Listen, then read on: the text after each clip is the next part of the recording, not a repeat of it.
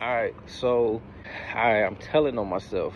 When I first started in the game, we didn't have social media. We used to have to pass out business cards and flyers, and it was about numbers. The more flyers you can get out, the more business cards you can get out, the more people that would know about you, the more people that could come and sit in your chair. It's still the same, it's just we do it in a different way. We do it on the internet.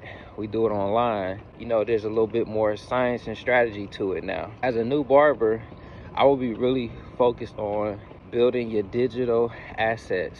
And what I mean when I say your digital assets, the digital content or the digital systems that you need in order to attract people that's on the internet, similar to a business card. These days, a post on social media is similar to a business card.